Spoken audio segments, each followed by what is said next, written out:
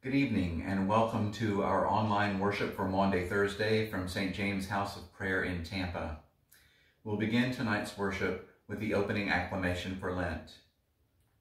Bless the Lord who forgives all our sins. His mercy endures forever.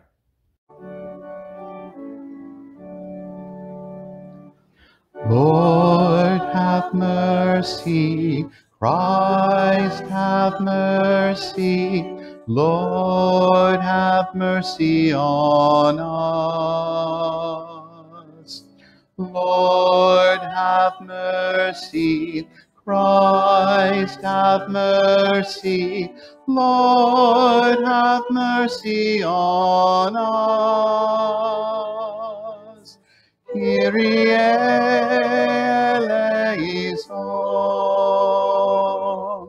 Christe eleison. Lord, have mercy. Christ, have mercy. Lord, have mercy on us.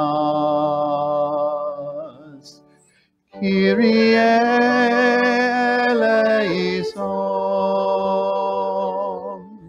Christe eleison.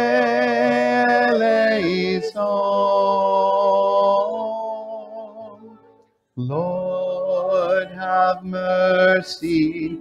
Christ, have mercy. Lord, have mercy on us.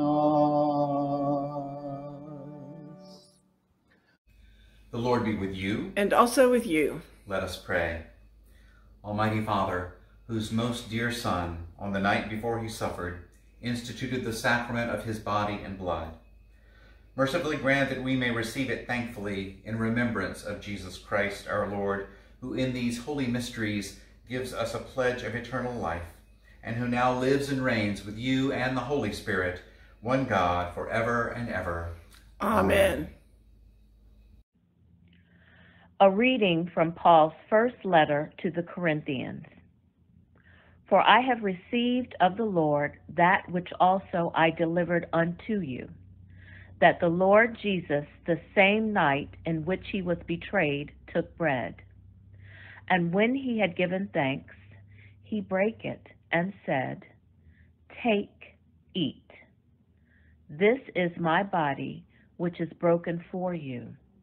This do in remembrance of me.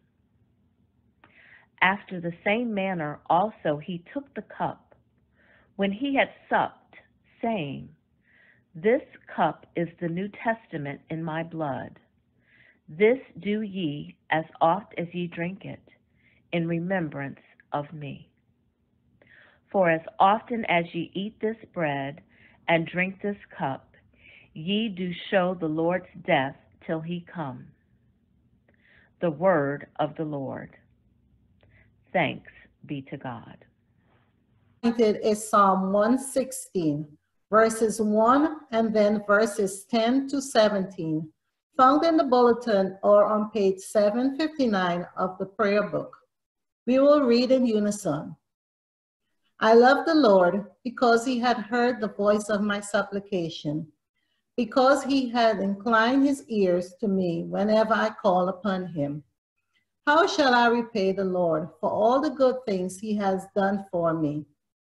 I will lift up the cup of salvation and call upon the name of the Lord. I will fulfill my vows to the Lord in the presence of all his people. Precious in the sight of the Lord is the death of his servants. O Lord, I am your servant. I am your servant and the child of your handmaid. You have freed me from my bonds. I will offer you the sacrifice of thanksgiving and call upon the name of the Lord. I will fulfill my vows to the Lord in the presence of all his people, in the courts of the Lord's house, in the midst of you, O Jerusalem.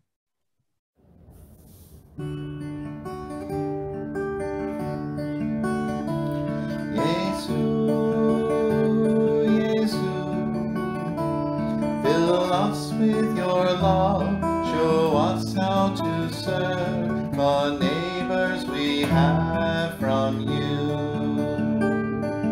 Kneels at the feet of his friends, silently washes their feet. Master who acts as a slave to them.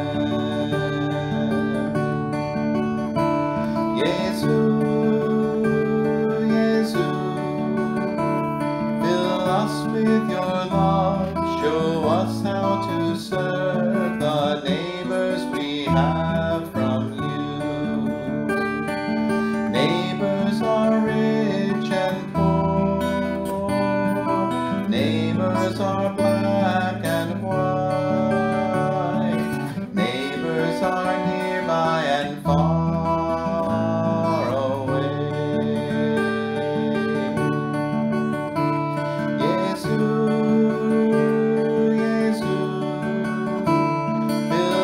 With your love, show us how to serve the neighbors we have from you. These are the ones we should serve. These are the ones we should love. All our neighbors to us and you.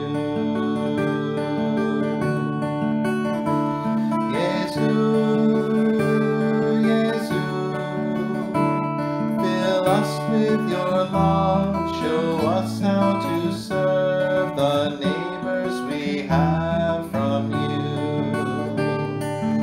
Loving puts us on our knees, serving as though we were slaves. This is the way we should live with you.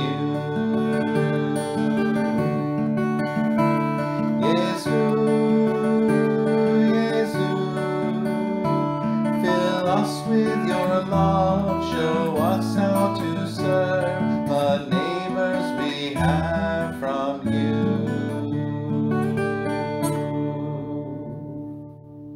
The Holy Gospel of our Lord Jesus Christ according to John. Glory to you, Lord Christ. Now before the festival of the Passover, Jesus knew that his hour had come to depart from this world and go to the Father. Having loved his own who were in the world, he loved them to the end.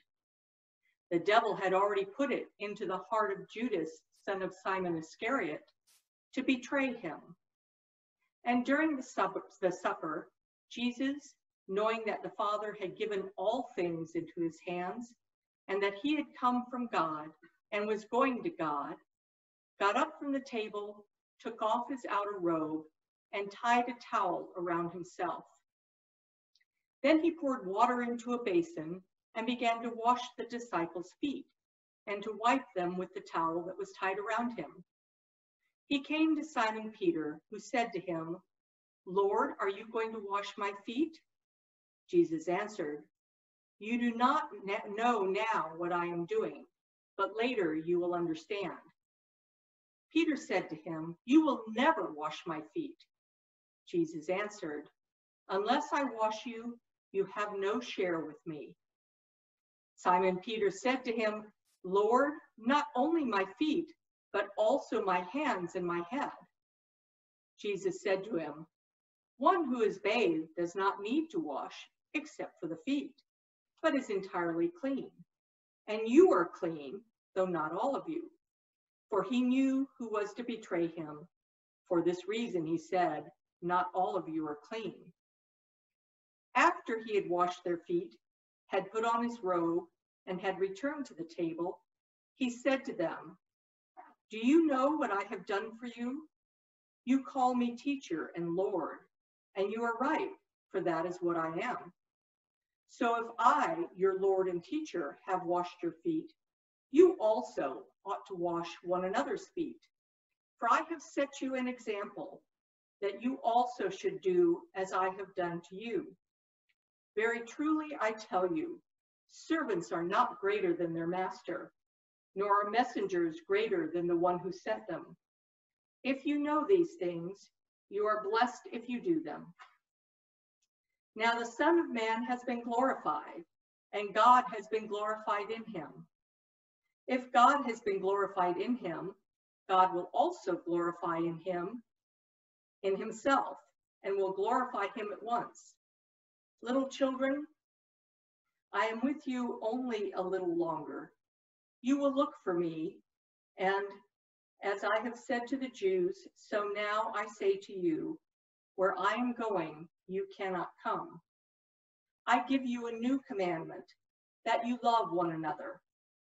Just as I have loved you, you also should love one another. By this, everyone will know that you are my disciples, if you have love for one another. The Gospel of the Lord. Praise to you, Lord Christ. It has been incredibly strange, even surreal, and more than a little painful to plan and lead worship as I have this week. Holy Week and the festive celebrations of Easter Day are always an incredibly busy time in the life of a congregation, but thanks to our Book of Common Prayer and the customs each congregation develops in its history, the elements of the services, what we do and why we do it, are pretty much set. Not so this year. Thanks to the coronavirus, practically everything is different, for one simple reason. So much of our worship at Holy Week and Easter Day, even more so than usual, depends on us gathering as a community of faith. But right now, we can't gather at the corner of Central and Columbus at what we call St. James House of Prayer. We couldn't form a procession around the block last Sunday, waving palms and singing. We can't engage our senses in the same ways.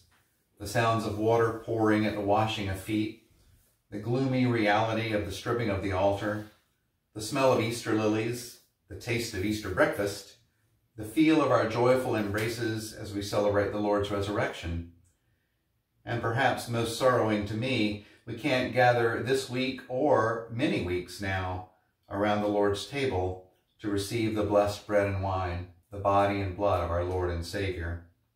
Nor can we lift our voices in songs of praise and worship. And because tonight we are commemorating the institution of Holy Communion by Jesus at the Last Supper, I am going to celebrate the Eucharist at this service. However, like all of you, I will offer a prayer of spiritual communion to acknowledge our inability to gather and receive the sacrament. We learned as children that the church is not a building, it's the people, which I always assumed to mean that we could gather anywhere to worship and serve alongside each other. To be honest, I never really gave a lot of thought to the possibility of not being able to gather anywhere. I don't know about you, but I've learned a lot during this time, and I expect that I'll learn more before it's all over, so this probably won't be the last time I'll mention it to you. But I'd like to share a little of what I've learned, other than the ins and outs of Zoom meetings, or how to record and process words and images, to which I and all of us owe much to Pastor Sonia, whose need to learn these skills for her school job has spilled over into our worship preparation. We call our gatherings community, coming together in unity as one body. On the night before he died, Jesus gathered in community with his closest friends and followers and gave them 3 instructions, mandata in the Latin, from which we get the word mandate and the title Maundy Thursday. He showed them that community is built on humility, the willingness to set aside our egos and positions in order to serve others, especially the ones he called the least of these. He showed them that community is built on simple acts like sharing bread and a cup, singing hymns, and spending time together. And he told them that community has a cost, that there are forces and people whose actions, whether intentionally or not, drive people apart rather than together. Later that night and over the following days, they would see this played out in the most awful way they can imagine. The arrest, trial, torture, and agonizing death of the one they knew as Lord and teacher. Only then would they understand his broadening of the rule of love your neighbor as yourself to the new commandment he gave, love one another as I have loved you. We're experiencing this inability to gather because loving one another at this time means doing our part to keep others safe, particularly those who are the most vulnerable to the effects of COVID-19 as it spreads. But the virus isn't the only thing spreading, at least not if we're faithful. Community can also spread. Servanthood can spread, even if it takes different forms. Reaching out to others, especially those who are alone or who don't enjoy the benefits of technology, those who have lost their sources of income, those who are suffering from any illness, and those who are exhausted from the efforts to combat the virus and its current and future effects. There are many whom we can serve and many ways to do it. Simple acts of kindness can spread and are often the most appreciated. And love which goes beyond our comfort zone, can spread. By God's grace, we will soon regain our ability to gather safely for worship, fellowship, and serving alongside each other. But in the meantime, we can live in the power of the Spirit who unites us across distance and across time, giving thanks that our Lord Jesus has brought us union with God and each other, and following his call to love and service. In the name of God, Father, Son, and Holy Spirit. Amen.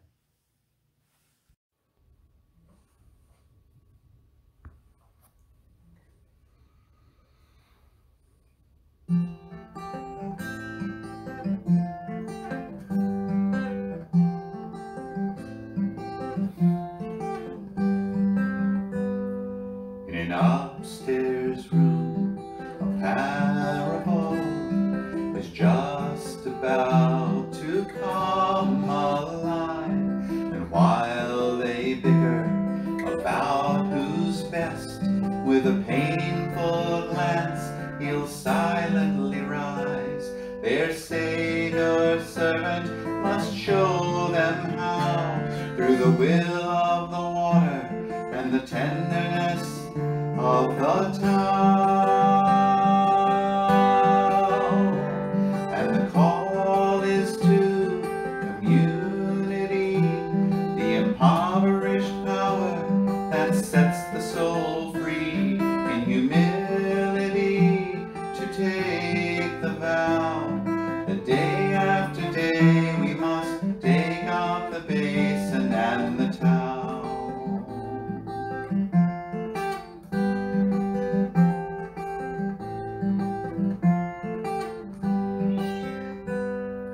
In any ordinary place, on any ordinary day, the parable can live again, when one will kneel and one will yield. Our Savior servant must show us how, through the will of the water and the tenderness of the town. And the space between ourselves sometimes is more than the distance between the stars. By the fragile bridge of the servant's bow, we take out the basin and the towel. And the call is to community, the impoverished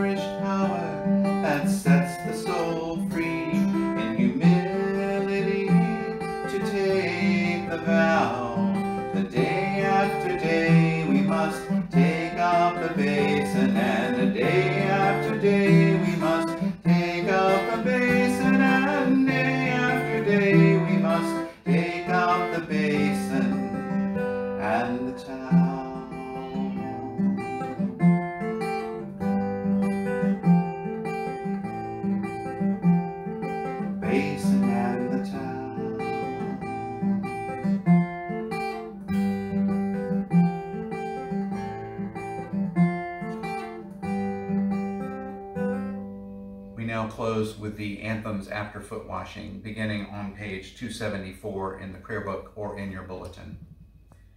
The Lord Jesus, after he had supped with his disciples and had washed their feet, said to them, "Do you know what I, your Lord and Master, have done to you? I have given you an example that you should do as I have done. Peace is my last gift to you. My own peace I now leave with you. Peace which the world cannot give, I give to you. I give you a new commandment. Love one another as I have loved you. Peace is my last gift to you. My own peace I now leave with you. Peace which the world cannot give, I give to you.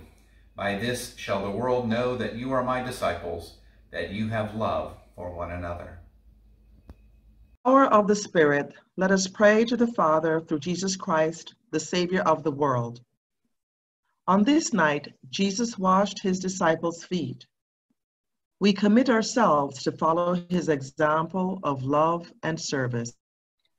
Lord, hear us and humble us.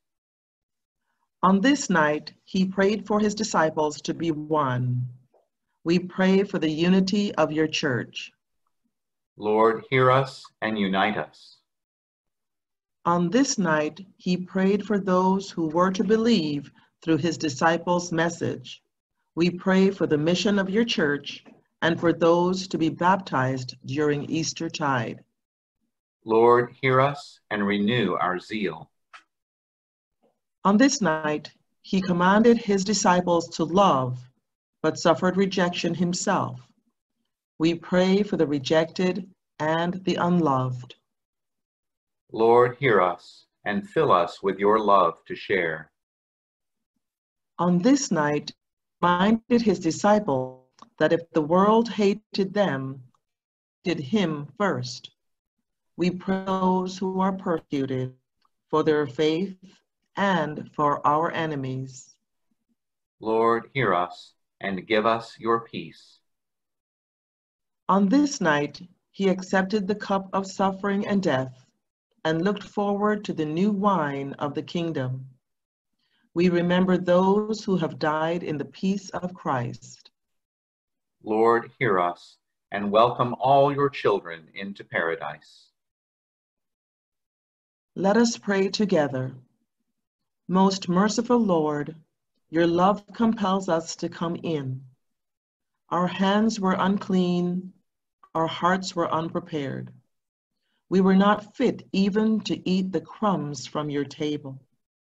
But you, O Lord, are the God of our salvation, and you share the bread with sinners. Cleanse and feed us with the precious body and blood of your Son, that he may live in us and we in him, and that we, with the whole company of Christ, may sit and eat in your kingdom. Amen. The peace of the Lord be always with you. And also with you.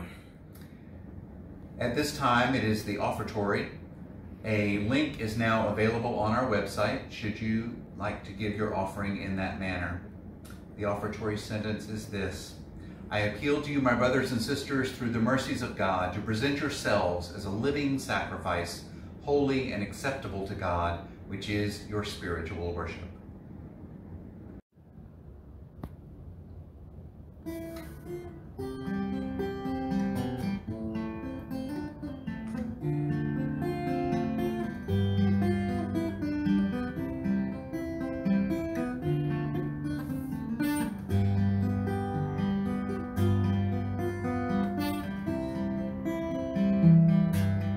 Take our bread, we ask you, take our hearts. We love you, take our lives. Oh Father, we are yours. We are yours. Yours as we stand at the table you set. Yours as we eat the bread our hearts can't forget. We are the signs of your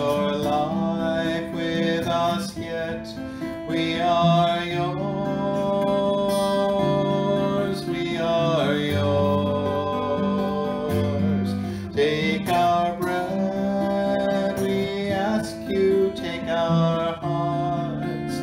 We love you, take our lives. Oh Father, we are yours. We are yours. Your holy people standing washed in your blood. Spirit-filled yet hungry, we await your food. We are poor, but we've brought ourselves the best we could. We are yours. We are yours. Take our bread, we ask you, take our hearts. We love you, take our lives. Oh Father, we are yours. We are yours. The Lord be with you. And also with you. Lift up your hearts. We lift them to the Lord. Let us give thanks to the Lord our God. It is right to give him thanks and praise. It is right, and a good and joyful thing always and everywhere to give thanks to you, Father Almighty, creator of heaven and earth, through Jesus Christ our Lord. For our sins he was lifted high upon the cross, that he might draw the whole world to himself. And by his suffering and death, he became the source of eternal salvation for all who put their trust in him. Therefore we praise you, joining our voices with angels and archangels and with all the company of heaven, who forever sing this hymn to proclaim the glory of your name. Holy, holy, holy Lord, God of power and might, heaven and earth are full of your glory. Hosanna in the highest. Blessed is he who comes in the name of the Lord. Hosanna in the highest. Holy and gracious Father, in your infinite love you made us for yourself, and when we had fallen into sin and become subject to evil and death, you in your mercy sent Jesus Christ, your only and eternal Son, to share our human nature, to live and die as one of us, to reconcile us to you, the God and Father of all. He stretched out his arms upon the cross and offered himself in obedience to your will, a perfect sacrifice for the whole world. On the night he was handed over to suffering and death, our Lord Jesus Christ took bread, and when he had given thanks to you, he broke it and gave it to his disciples and said, "Take, eat. This is my body, which is given for you. Do this for the remembrance of me."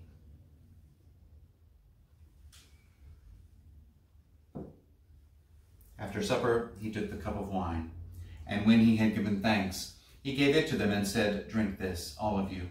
This is my blood of the new covenant, which is shed for you and for many for the forgiveness of sins. Whenever you drink it, do this for the remembrance of me."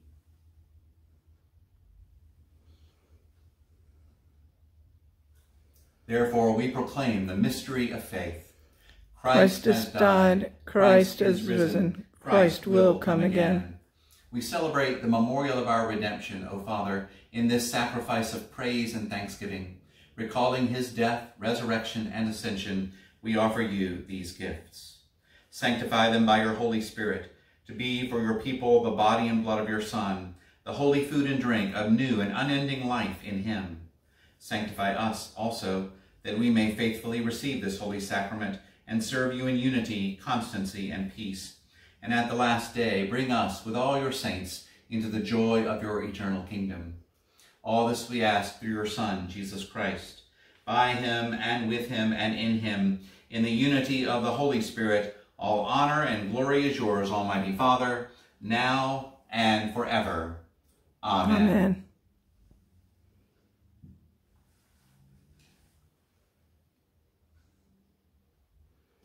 And now, as our Savior Christ has taught us, we are bold to say, Our Father, who art in heaven, hallowed be thy name. Thy kingdom come, thy will be done, on earth as it is in heaven. Give us this day our daily bread, and forgive us our trespasses, as we forgive those who trespass against us. And lead us not into temptation, but deliver us from evil.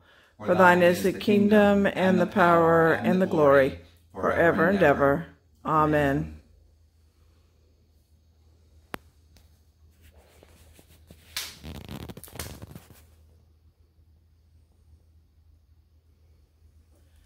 Christ, our Passover, is sacrificed for us. Therefore, let us keep the feast. The gifts of God for the people of God. Take them in remembrance that Christ died for you, and feed on him in your hearts by faith with thanksgiving. At this time, since we are unable to gather around the Lord's table and receive communion physically, let us say together the prayer of spiritual communion. My Jesus, I believe that you are truly present in the blessed sacrament of the altar. I love you above all things and long for you in my soul. Since I cannot now receive you sacramentally, come at least spiritually into my heart. As though you have already come, I embrace you and unite myself entirely to you. Never permit me to be separated from you. Amen. We continue with the post-communion prayer of thanksgiving in the bulletin or on page 365 in the prayer book. Let us pray. Eternal God, Heavenly Father, you have graciously accepted us as living members of your Son, our Savior, Jesus Christ, and you have fed us with spiritual food in the sacrament of his body and blood. Send us now into the world in peace, and grant us strength and courage to love and serve you with gladness and singleness of heart, through Christ our Lord. Amen. Almighty God, we pray you graciously to behold this your family, for whom our Lord Jesus Christ was willing to be betrayed and given into the hands of sinners and to suffer death upon the cross, who now lives and reigns forever and ever. Amen. Amen. At the conclusion of the Maundy Thursday service, were we together in the church, you would see the clergy and lay ministers stripping the altar of all of its appointments, leaving it bare. In this place, we will also strip the altar, and if you have had a sacred space at home, I invite you to use this time, as we hear part of Psalm 22, to strip away the parts of your own sacred space and leave them bare.